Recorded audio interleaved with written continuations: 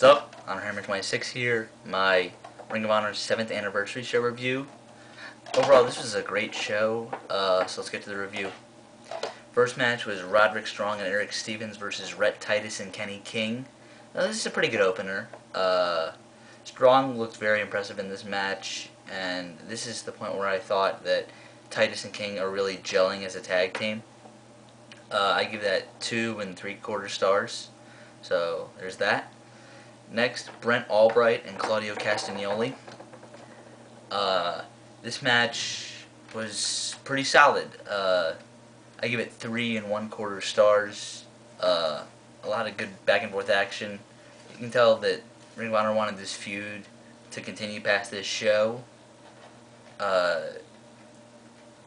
Albright did a move where he reversed, I think he did like a crucifix, like a standing crucifix, or like a crucifix head scissors into his finisher, the crowbar, which I thought was really cool. And this match, definitely solid. Alright, next was going to be billed as the Sweet and Sour Incorporated Challenge, where Bobby Dempsey takes on someone of Larry Sweeney's choosing, who later had a falling out with the company, but he chose Scrap Iron Adam Pearce, and who of course is the booker for Ring of Honor. And this match went about 20 seconds, but anyone who questions that Adam Pearce's priorities for the company were not in the right order pretty much shut up after this match, because it served the right purpose and it was solid for that purpose. Next we got Lynn versus Mike Quackenbush. I actually really liked this match. Quack definitely needs to do more Ring of Honor because he is a great wrestler, and this is Lynn. It was kind of predictable he was going to get the victory here, and he did. But there's a lot of great submission back and forth stuff, and you could tell that Lynn was getting some boos from the crowd, which I thought was interesting. But it was a good, solid match. And one thing that you see with this card, from top to bottom, it was a solid card, and I always like that from Ring of Honor. Next, we got the Revolution Rules match, which was Tyler Black, Delirious, and the Necro Butcher, who are all former members of the Age of the Fall, versus the Age of the Fall of Jimmy Jacobs and Brody Lee and their partner Austin Aries. This match was great, but it was very gimmicky. And I don't know how to explain how gimmicky it was. It was more gimmicky in my opinion than the Pure title used to be. It was a little weird and it took away from the match, or else I would have given it 4 stars, but I got to knock it down a half a star because of it, so I give it 3.5, because there was a lot of good in-ring action in this match. Next we got a match that was going to be billed as Bison Smith and a mystery partner versus Bryan Danielson and a mystery partner.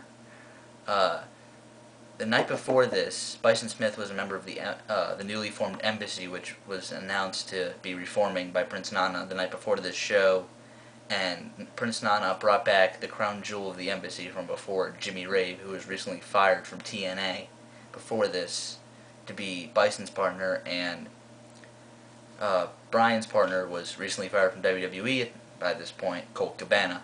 And there was a lot of good stuff in this match too. This is probably the match of the night to that point in the card. Colt got a huge pop when he came out, and there's not many moments in Ring of Honor like that, so it was very, very cool. Next we got probably the worst match of the night that was set out to at least be good, which was D'Lo Brown versus Jay Briscoe. In this match you saw D'Lo Brown's heel turn, and Jay Briscoe really couldn't get any offense started in this match because of the heel turn. So that probably much took over in the match, and there wasn't all that much good in-ring action besides that. So there's that. The next was, okay, I like cards that have a strong ending, and this show definitely had that, with 2 great matches at the end. The first of the 2 was the ROH World Tag Team title match with the American Wolves taking on the then champions Kevin Steen and El Generico. This is a no DQ match, and there's a lot of great stuff in here. There's one spot where El Generico was on one side of the ring, and he had Davey Richards on a ladder on the other side, and he sprung off, and Davey moved, so he went kind of right into the ladder, which looked really brutal. And there was a ton of heat in here, and you can tell that this is where Steen was injured, and he could barely walk to the ring. And he still delivered a great match. And the post-match, there's a lot of activity that happened. You'll have to see it, because I definitely recommend this DVD. And the main event was Nigel McGuinness versus KENTA. KENTA definitely was targeting Nigel's arm, and you got the feeling that he would do anything to win the Ring of Honor World title.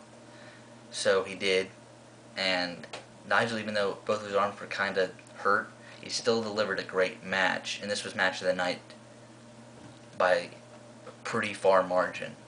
It's a great match. I'll give it 4.25 stars. I'll give the World Tag Team Title match 4 stars, and I definitely wanted to see more from KENTA in Ring of Honor in 2009, and we do get that, especially with Supercard of Honor 4, which I'll be doing a review of hopefully before Sunday, and we'll get to see what he does in Detroit and Chicago.